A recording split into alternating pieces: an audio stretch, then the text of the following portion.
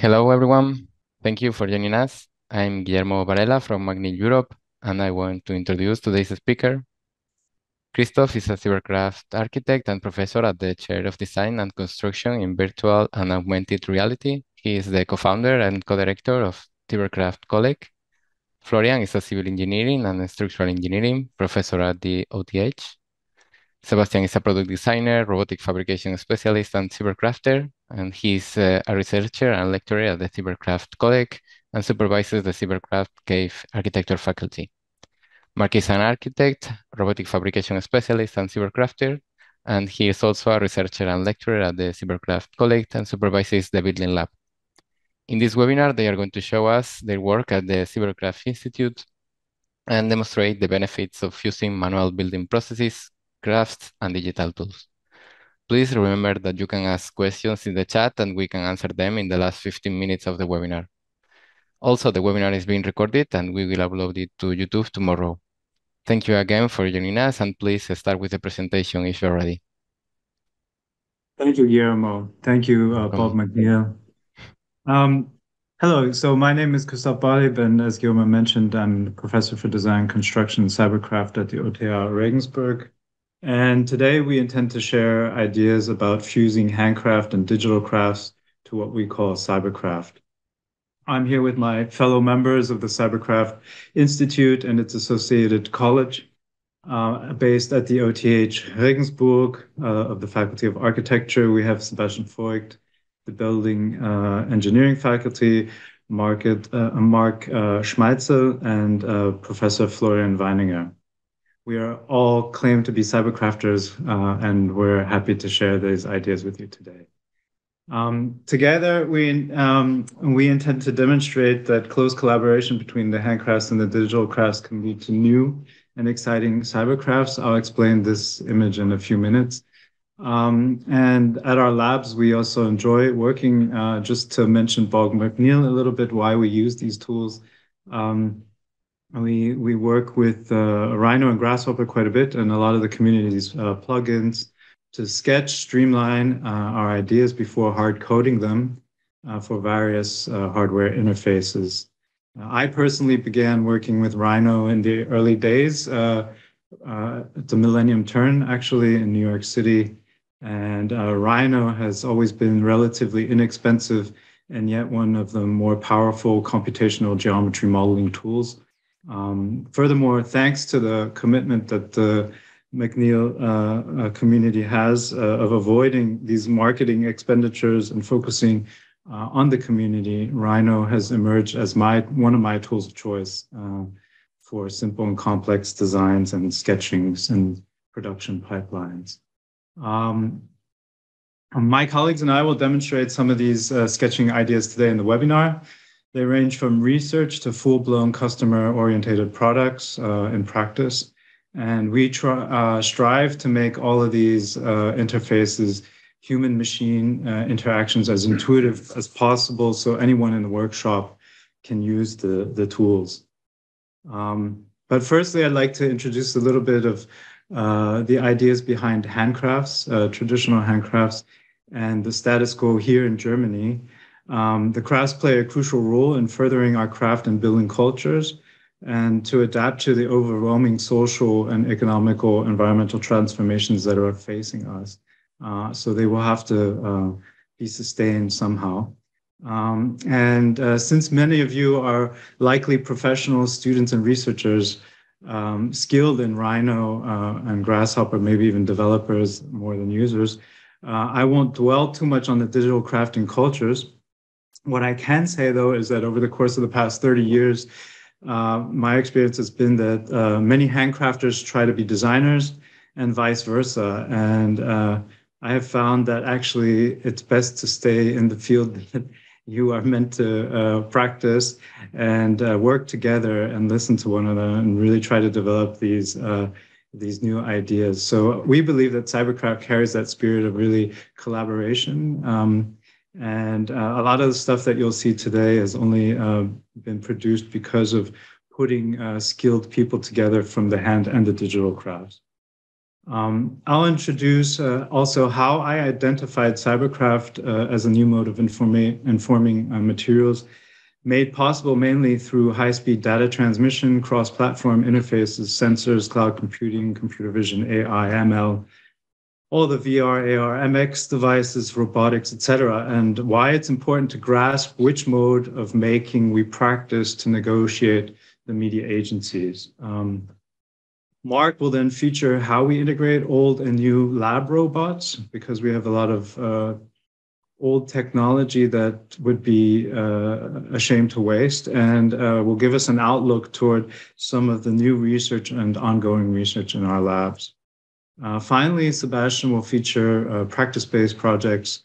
And after that, let me put it this way, if you have questions during the presentation, maybe Guillermo, you can just let me know what's in the chat and I'll try to address them. But otherwise, sure. we'll be happy to discuss at any time. Maybe after could be better, but if there's something important, I would be happy to answer it during the presentation.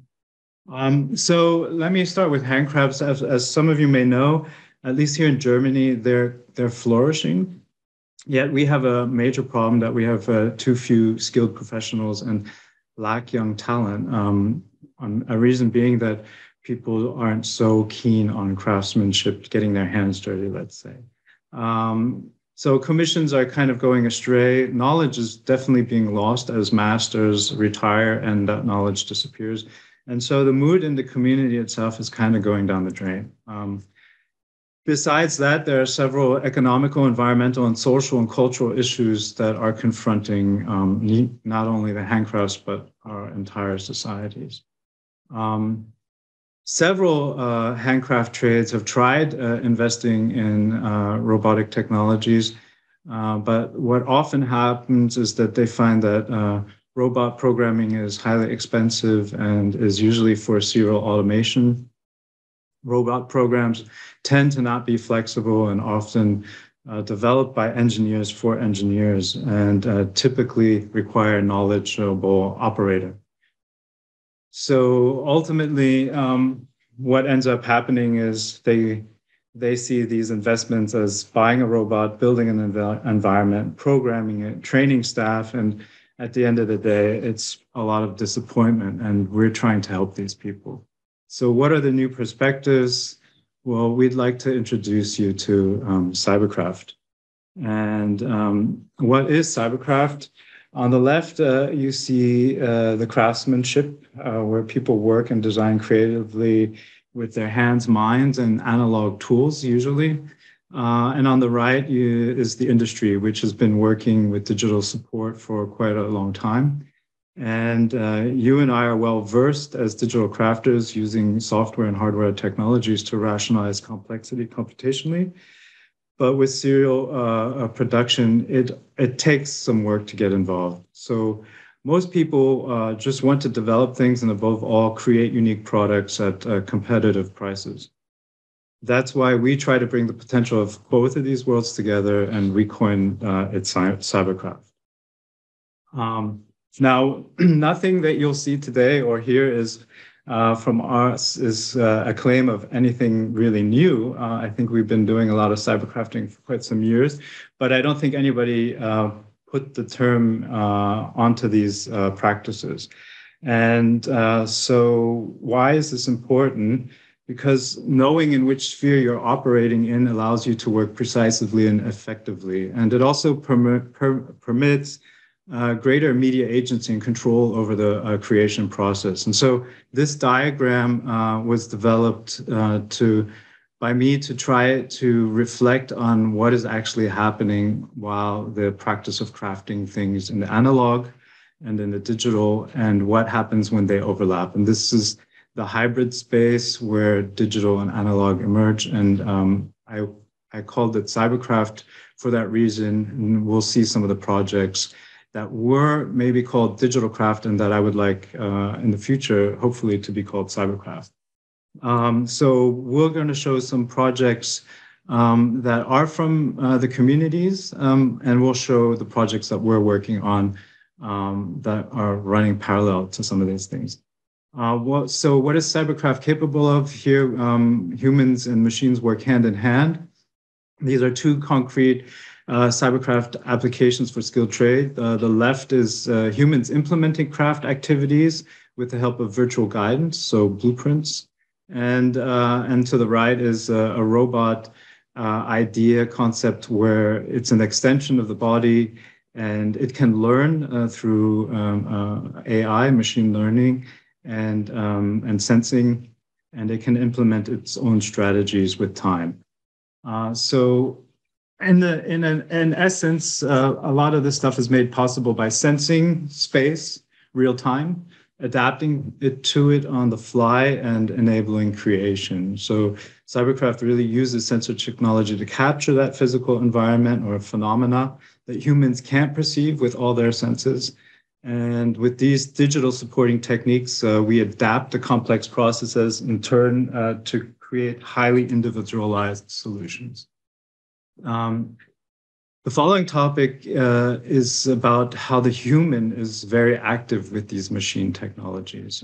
It's based on AI technology. Probably you guys, some of you know Hologram, and I'm showing an example from their portfolio of this brick wall that they made with the University of Tasmania.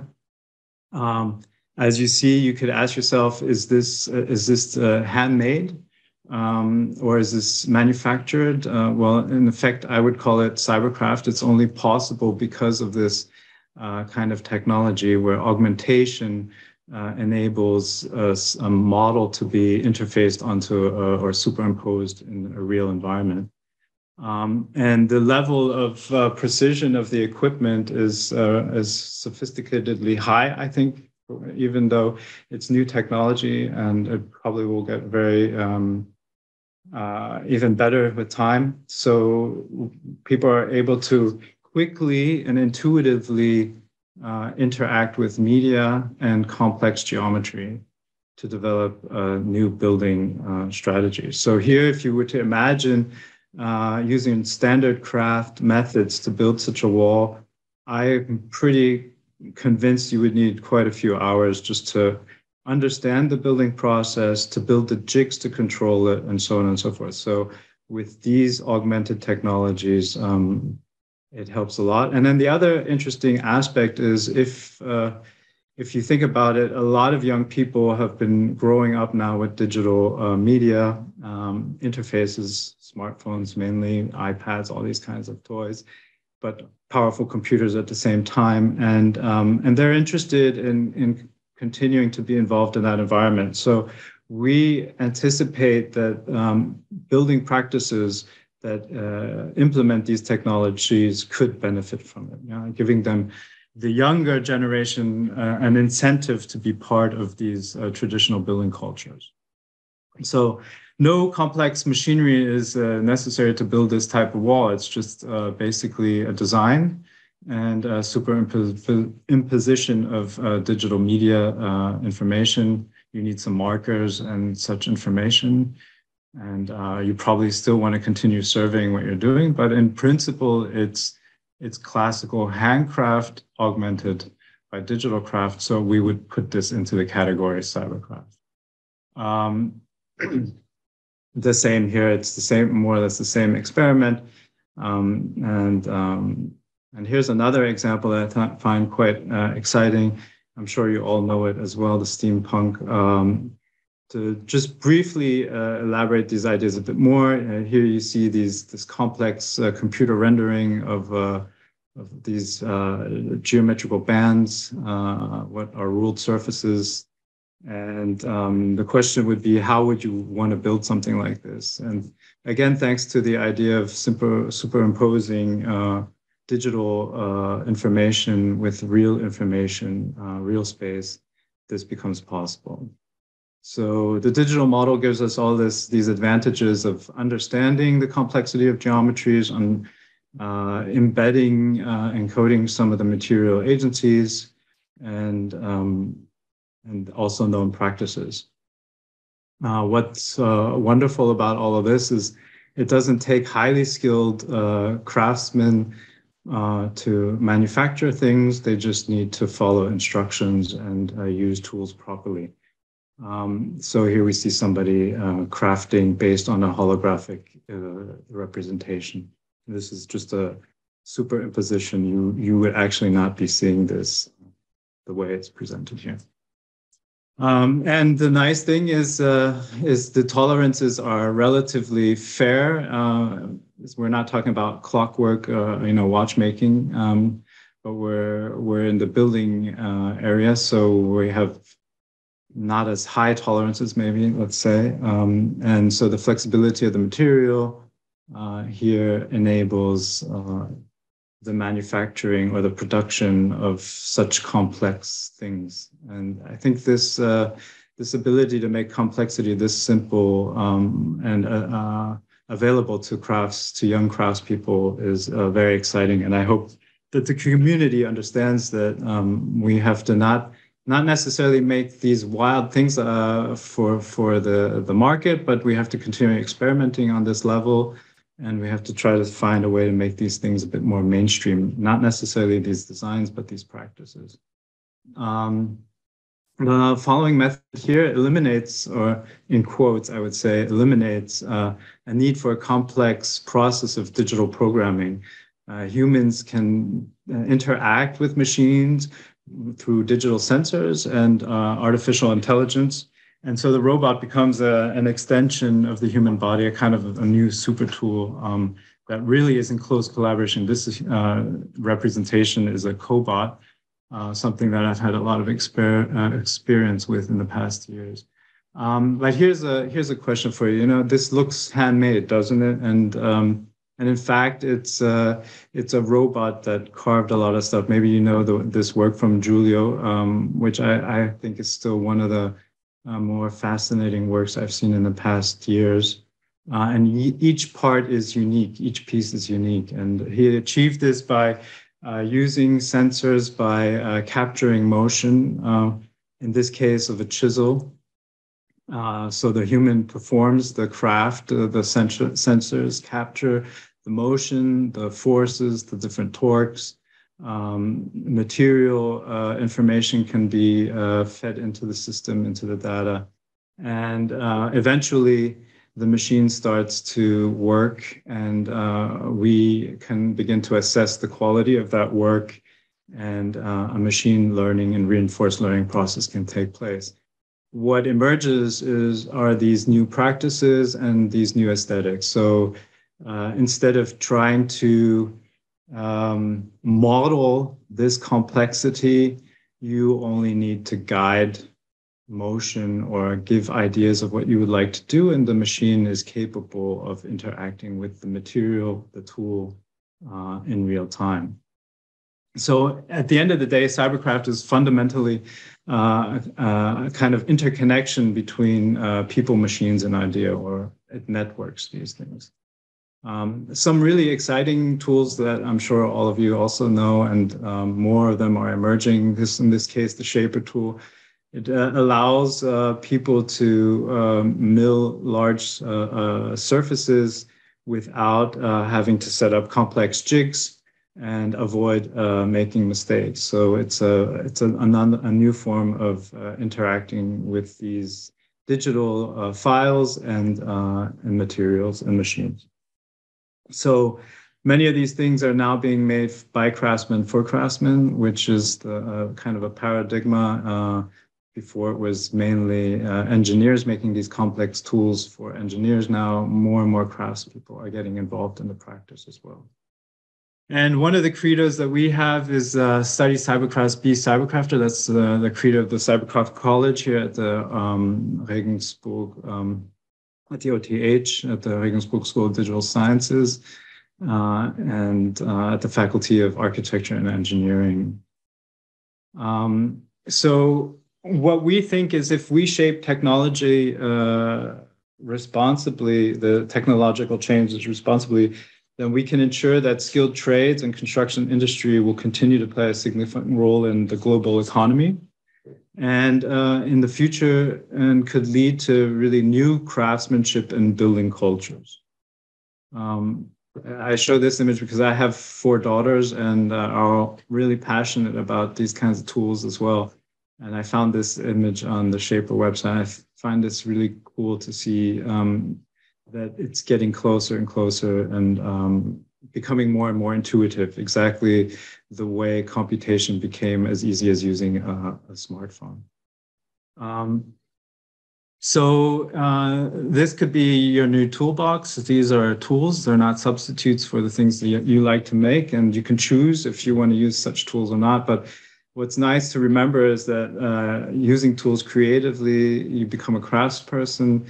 And in this day and age, you're likely to become a cybercrafter. So I'm now going to show just some of the things that we're doing. We're starting to build a so-called CyberCraft archive. I've been involved now maybe 5-6 years, I would say 6 years. With robotics, I kind of got thrown into it and through a research project. And I very quickly discovered that it's highly complicated, and I wanted to begin making it as easy as possible. And so I found that using interfaces like the robot operating system, ROS, we could begin to interface different media platforms and interfaces, software, hardware, and intuitively begin to inform materials. So in this case, the first application we developed was a calligraphy robot application that you could use over touch media tablets, large screens, small screens, etc. And through that project, the next project that came to my mind would be to how could you scan things real time and then generate a model of that scan and inform it immediately and have the robot process that information and make something out of it. So this application, Scan Inform, allows the stereo camera on a robot either to scan objects on its own in a special area. In this case, here you see on the lower right side the media interface. So you can choose the areas to scan, but you could also manually guide the robot to scan the parts. And then when you're satisfied with the number of scans you have, you launch it. And we had a complex meshing algorithm, Poisson meshing algorithm in the background on the ROS service, all ROS-based communications. And then it spits it back out to the interface, and then you can start informing it. So this part here was scanned on the fly, and this data was then projected onto the surface, and the robot, in this case, machined this with a pen. But you could begin to imagine pretty much any tool being adapted. And it was quite intuitive. As you saw, the Bundeskanzlerin back in the day was able to use it, and Peter Altmaier. Here you see the interaction also between humans and machines and these different interfaces. So this was a very exciting project for me because it also helped me understand that we're dealing with a more sophisticated environment than pure digital crafting. It seems that the feedback loop is the key behind CyberCraft. And this is then the first project that we commercially produced. Here, it's a scanning application for orthopedics. Usually, people that have disabilities need to have parts, body parts, or jigs, support systems made for their bodies. And until recently, it was mainly casting procedures. And here we developed a scanning and robot milling application based on those scans. And this entire pipeline is in Rhino and also RoboDK. So we developed a plugin for Rhino, and you can just import the scan. It sets it up and choose the right jig parts. And so the person just more or less has to make parts based on the information it's feeding or getting back from the tool. What's nice about body parts is they're almost all cylindrical, so it's a pretty easy concept, actually. And a lot of fun. It was a great project. And here you can see me and my colleagues experimenting with our own milling interface. So we were developing our own. In fact, we were lucky because it's mainly finished surface milling, so we didn't have to do too much removal of material, but as pre-processing. Yeah, and lately we are now developing at the university here. We developed an AI drawing bot using iPad. What I try to do, what I'm really excited about, is mainstream media. I'm not so keen on investing a lot of money, so I try to use things that are off the shelf. And we thought iPad was a nice tool. So we just took one and we started collecting all the data from drawing. And we thought drawing is something that we could port to a lot of different handcraft practices. So we started with drawing. The students developed all this stuff. So this is the exciting part, to see students from many different faculties. We had students from electrical engineering, mechanical engineering, building engineering, architecture. And I'm sure I'm missing some, but all working on this together. And what was very exciting is to see how they were hitting walls and then going further. And then we discovered that actually the process of drawing a line is very much a recursive neural network type of model, because it's actually pure cybernetics in a way, because the process of drawing a line is you kind of know where you would like to go and you have to think about it the whole time. So you're looping back and forth. Where am I now? Where do I want to go? Where am I now? Where do I want to go? So it's a predictive algorithm in a way, or forecasting algorithm. And that works well with the RNN. What we discovered was that it would also be interesting to use GAN. So we had to take the data and we converted it into a graphical visualization of the data. And then we could train the GAN models based on that data. So we had two models, RNN and GAN. And then the really exciting part happened when the students began asking the question, what would happen if we fused the two models together? And we did that, and we had a huge bug. And then we thought about using ChatGPT, and it actually helped us solve the bug. And that was really cool. So now we're on the next stage this semester. We're going to start informing brick making procedures based on this neural network system, and see where this goes, because we can imagine applying it to many different practices. So that would be, I think, more or less my side of the coin, and I'm going to pass it over to Mark. And here you go. All right. Yeah. Thanks, Chris, for the introduction to it. Yeah. So now I'm just going to briefly elaborate a little bit how we came across to use Rhino and Grasshopper, and how we basically use it and utilize it for the machine control. Originally, like, I've done and conducted research at the chair for building realization and construction robotics at the Technical University of Munich, and we had basically over the decades a multitude of different machines and robots from like a various range of different manufacturers, with also, of course, different control interfaces.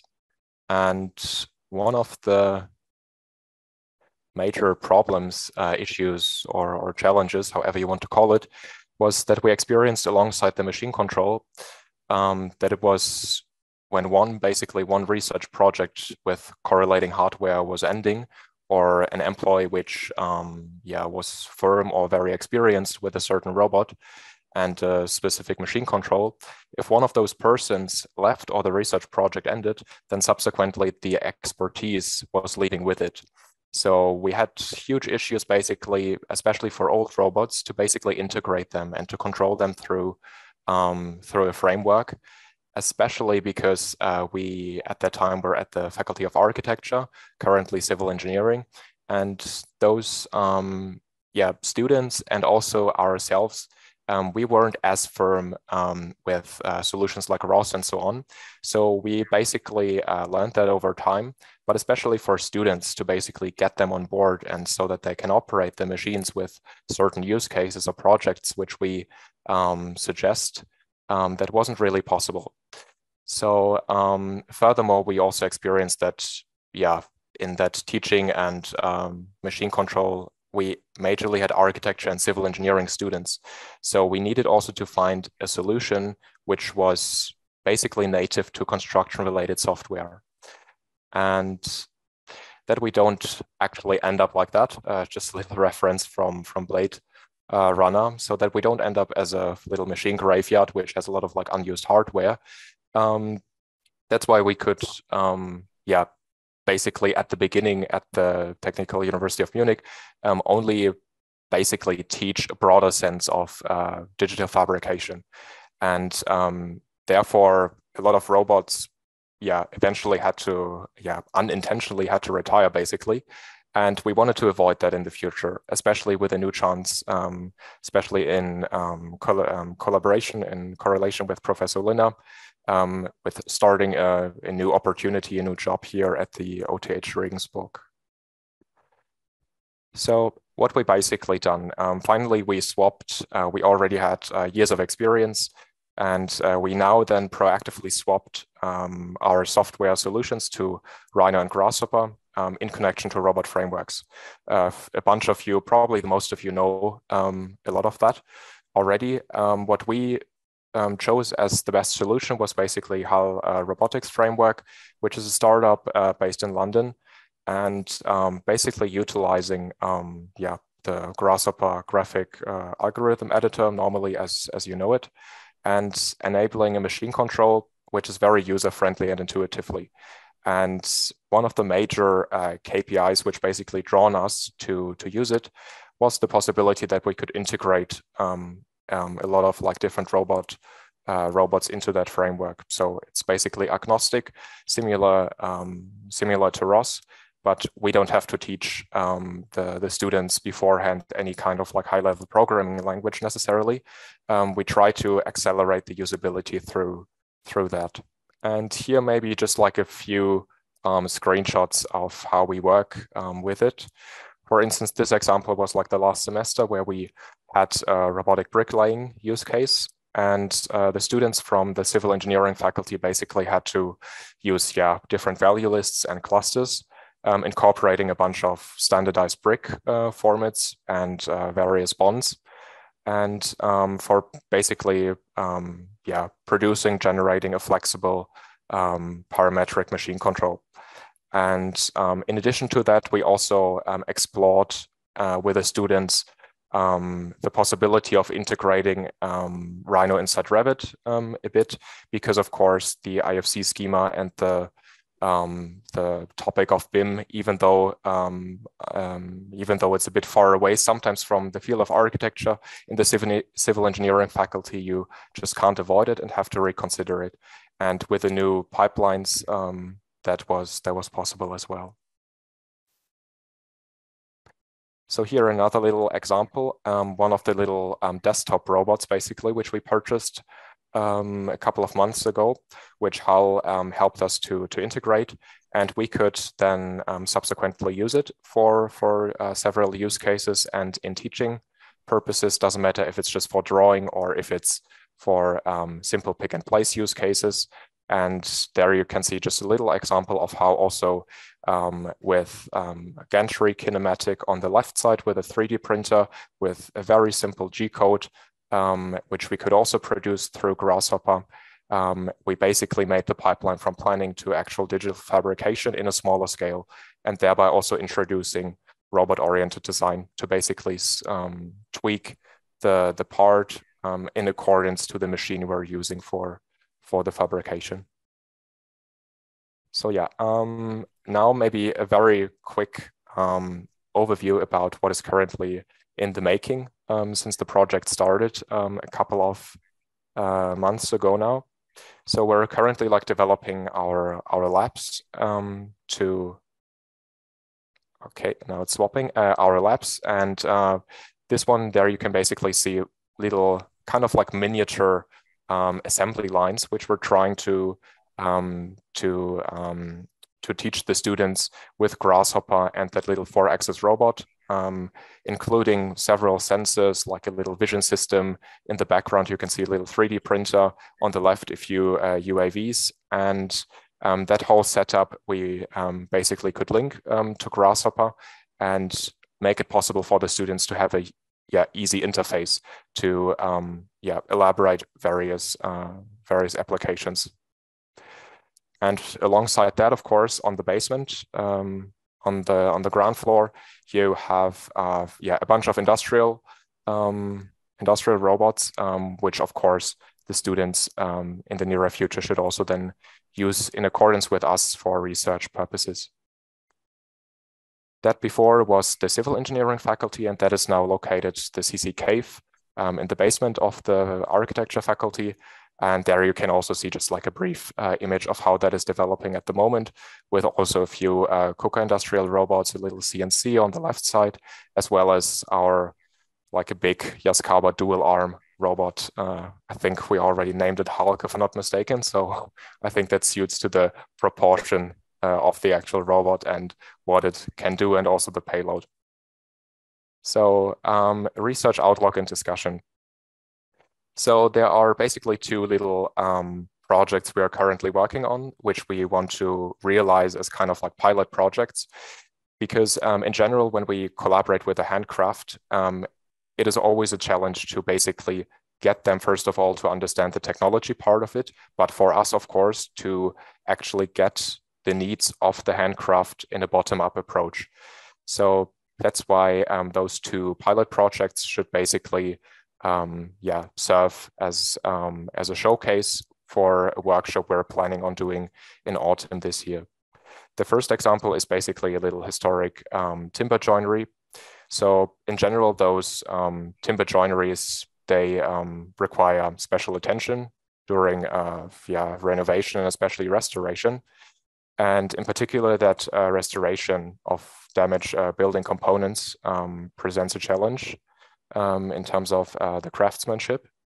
And usually those damaged components are removed and replaced by locally adapted ones.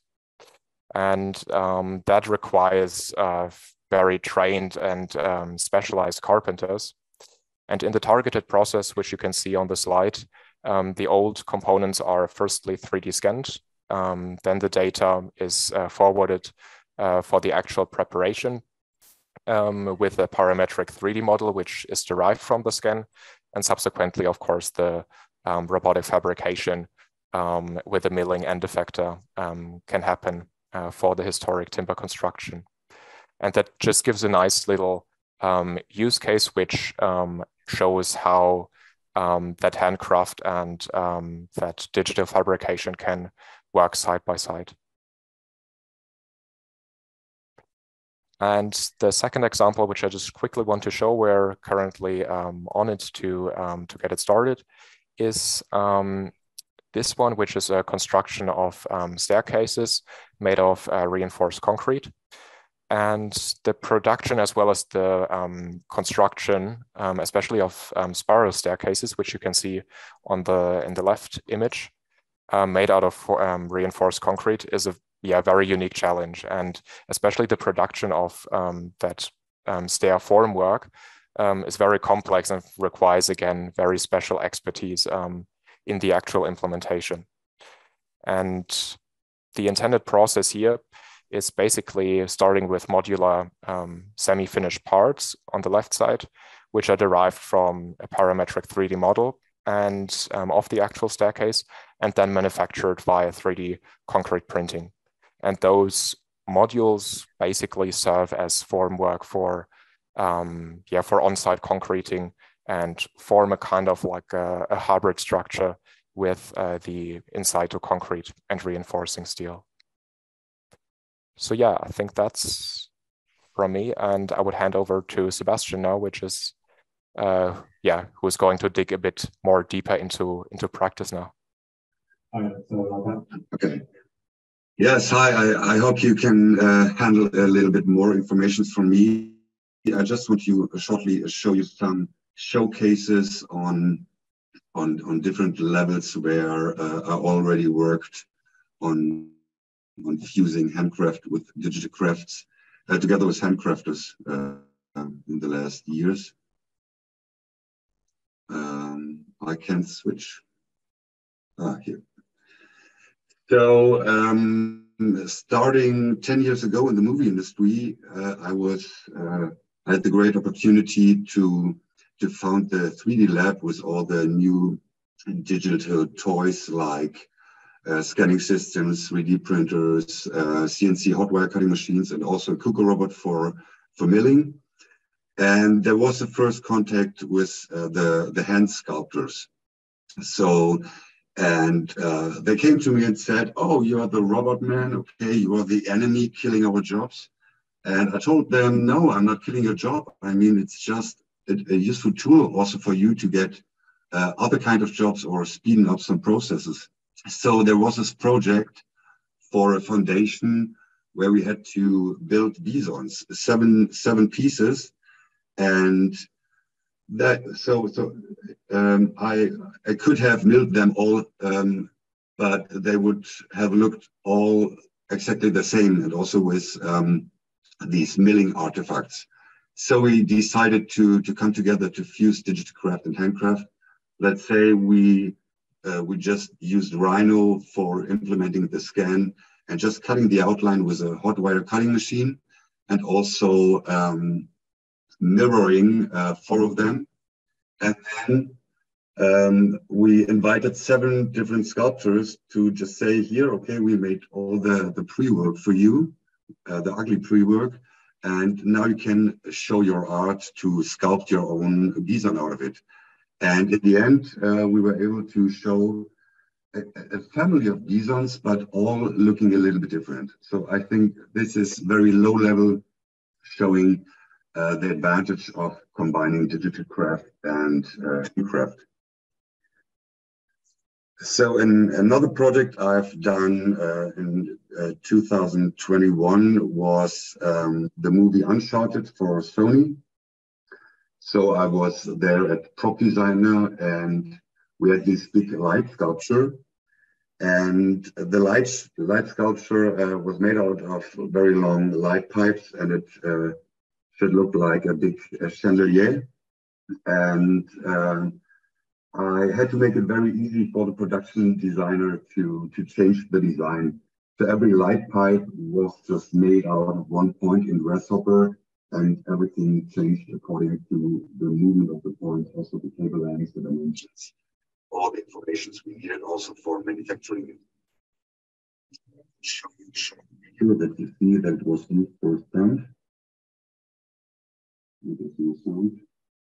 So, and what we additionally have done is we invited the director and the main actor and got some HoloLenses, and we went to the building where the set was shooted afterwards, and we tested on each floor the proportions of the light sculpture as well as the distances to the pipe for the stunt.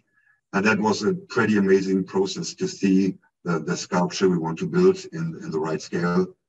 And they had all these measurements. So another project was, I met a company I worked before, a concrete company in Potsdam, and we just got and talked to each other because they had a research project and they invested in a robotic cell. And we talked about robotics a lot, but the first thing we've done is they showed me their facility. And in the end, they are building, the most of the job they are doing simple shapes like rectangular shapes or simple curved objects. And what they told me is that one man,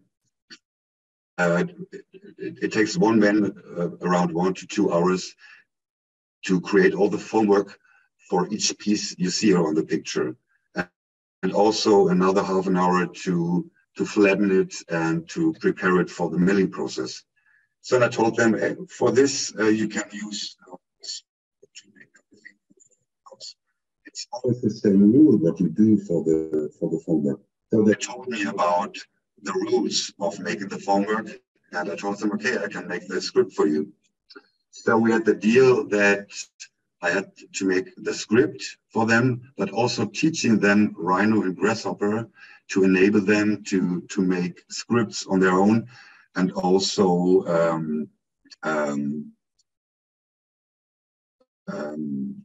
change some settings in the script. So to understand Rhino as well as Grasshopper, but not only using ready-made software. And for sure, you can make a proper software out of it, but it was just about, so when you make a proper software, you should have enough clients that it's worth to do this job. In this case, it was fine to just handle the Grasshopper script. And so what we did was, by just giving the curve, we created all the formwork, and you have a lot of things you can change. And also, everything is flattened and nested so that they can mill all the shapes out of multiplex to make the formwork. So we speeded up the process. So another project I'm still working on is musicians. So I think most of you know the process incremental sheet forming, and it's very interesting for the industry, for aircraft, for automotive industry, but it's also very interesting for handcraft. So I don't know if you know this instrument here. It's called hand pan or han. It's invented by a Swiss artist, and it's a sound sculpture. And it takes very long to sculpt this instrument, and that's why it's also very expensive, like starting from 1,000 euro going up to 6,000-7,000. And I found I met a musician also making these instruments, and we said, okay, let's combine the skill of the robot with your skill of hammering this form. And now we're currently working on using incremental sheet forming as well as machine hammer peening to test different shapes, and also trying to implement AI to reference the sound to the shape, and maybe enable us to create new sounds or shapes, or in the end instruments. So here you see just the Rhino Grasshopper setup using KUKA PLC, thanks to Johannes Braumann, which is a very nice tool.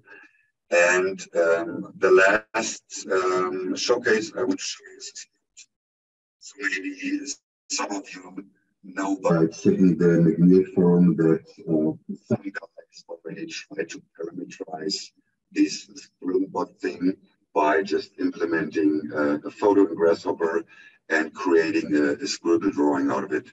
And I also wanted to do it for 10 years now, but never found the right strategy. And I don't want to show these circle drawings or anything like that. What we wanted to create is a script where you don't see in the first moment that it's created by an algorithm.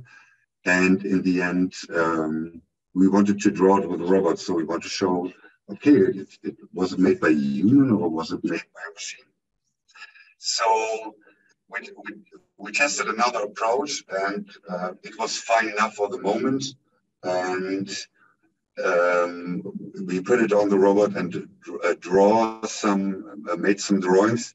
But then we realized that the process in Grasshopper was taking too long. It was just about 2 to 3 minutes for each drawing to create. And also it's not the right user interface to handle it to humans who don't know anything about Grasshopper or Rhino. So we wanted to make a simple user interface. It's fine for you, Florian. I took your picture to show our web app. Sure, go ahead. So we created this web app, very simple to use. Everybody can just upload a pic and create its own drawing out of it. And this is based on JavaScript. So we translated the logic we created in Grasshopper, translated it to JavaScript, and speeded up the process. so that everybody can just use it very easily and intuitively.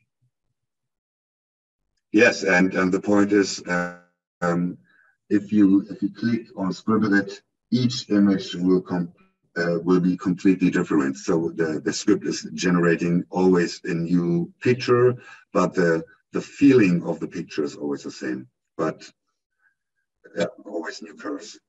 So, and then we went to some exhibitions here in Germany to show the process to the visitors.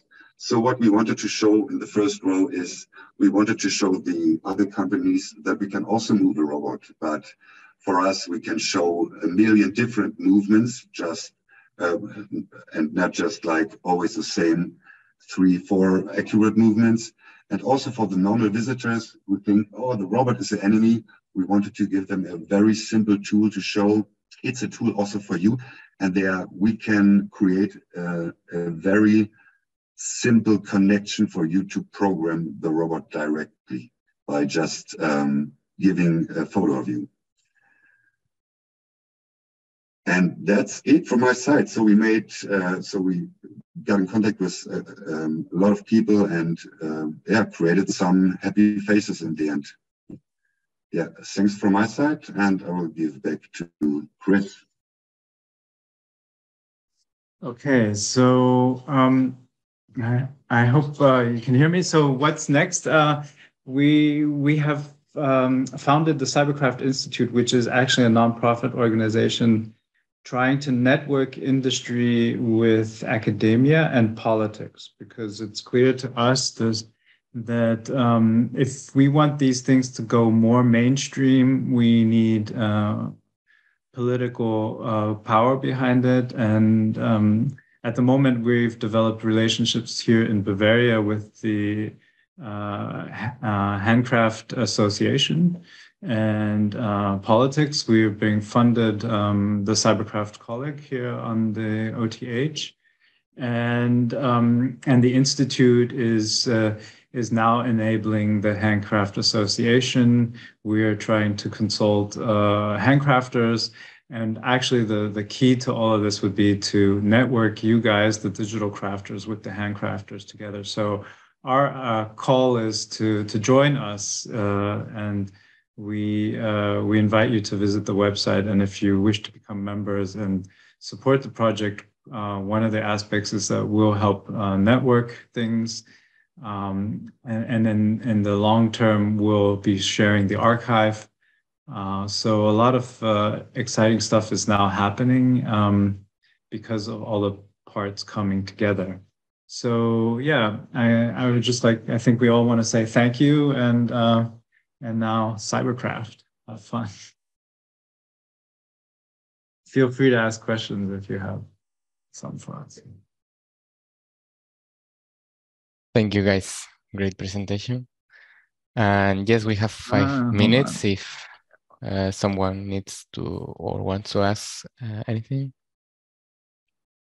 I have been checking the chat and it's been quiet, but yeah, I'm checking if everything is working and it looks it's okay.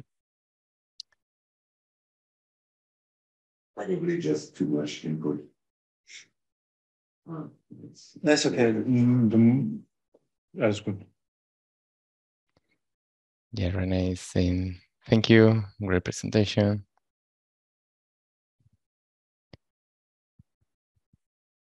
And yeah, I really like all the instruments that you are using, because it's not just a KUKA robot, it's also holograph lens.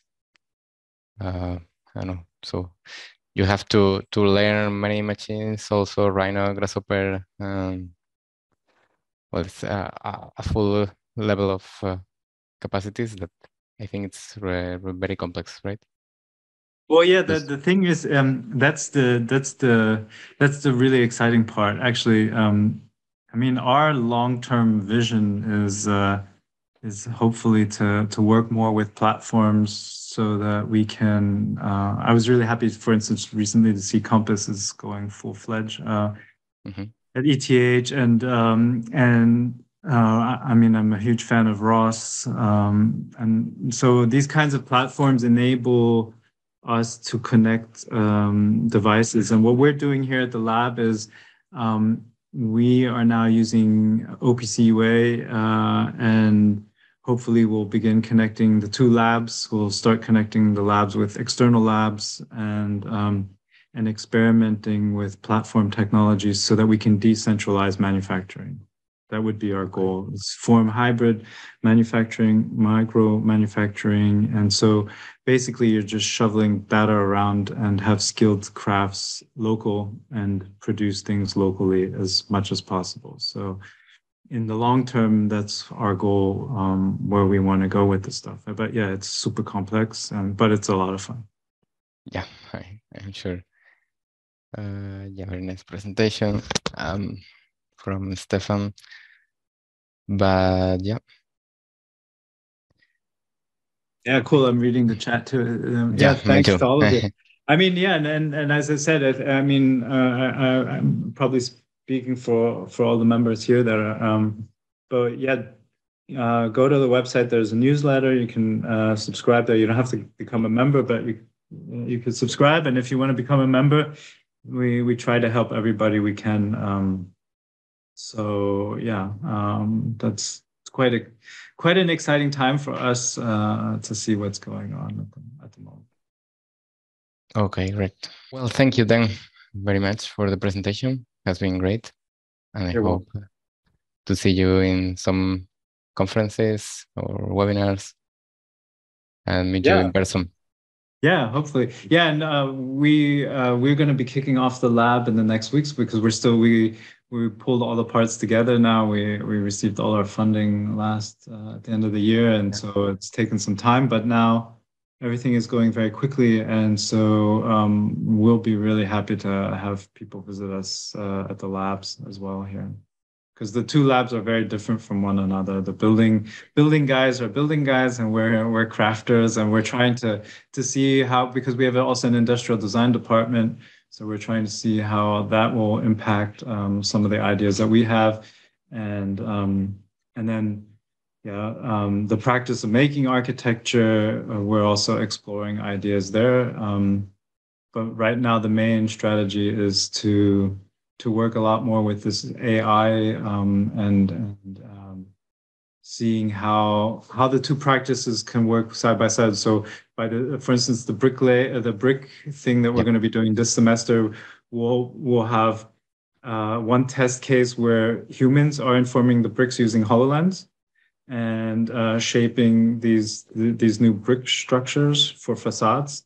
And then we'll have not laying the bricks, but really shaping the clay before it gets burned, and parallel this intuitive robotic application to inform the brick. So I hope that we'll discover what makes more sense or doesn't make more sense. We'll find out a lot of stuff, I hope, out of this experiment. Yeah. All right. Thanks. Thank you, guys. Goodbye. Have a nice day. Cheers. Bye-bye. Thank you. Cheers. Bye.